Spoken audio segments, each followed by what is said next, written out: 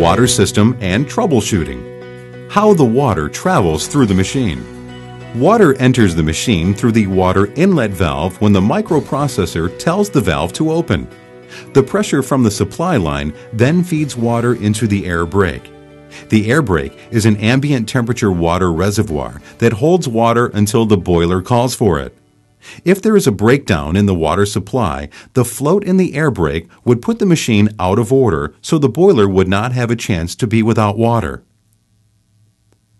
Next, water is gravity-fed from the air brake through the volumetric counter to the pump, where it is picked up by the pump and holds pressure to the boiler.